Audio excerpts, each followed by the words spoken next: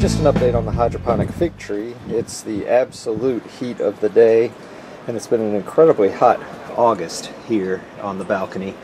But the fig tree that I thought was going to die still has a couple bad leaves, but is actually produced some figs. I don't think there's long enough in the year left for those to actually ripen, but it's a good sign, I guess. I've had to cut back a whole lot of the cucumbers because it's just been so hot, and it's actually kind of time for them to die off anyway. And the habanada tree, or bush for the habanada peppers, just went insane a couple weeks ago. Lots and lots of peppers, and it just continues to grow.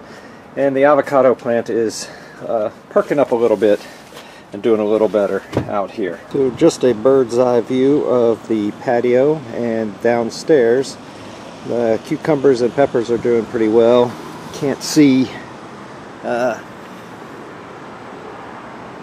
Took down all my tomatoes, got spider mites, so I just got rid of them, but all of the pepper plants are finally starting to come around. The zucchini seems to be doing pretty well.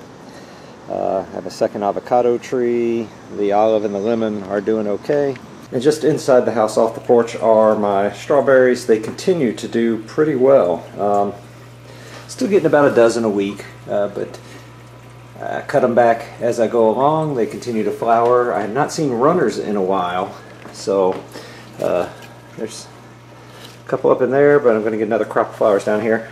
So I'm not sure why it quit putting out runners, but I think it is about time to cut things almost all the way back.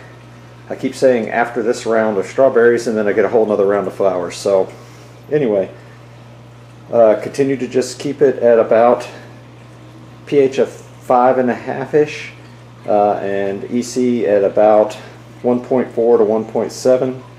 And I continue to use a combination of the Maxi Grow and the Maxi Bloom. But I am gonna switch over and try the Flora Grow, the Flora Micro and the Flora Bloom, see how that goes. Anyway, that's really the update. The lettuce downstairs is doing real good as well.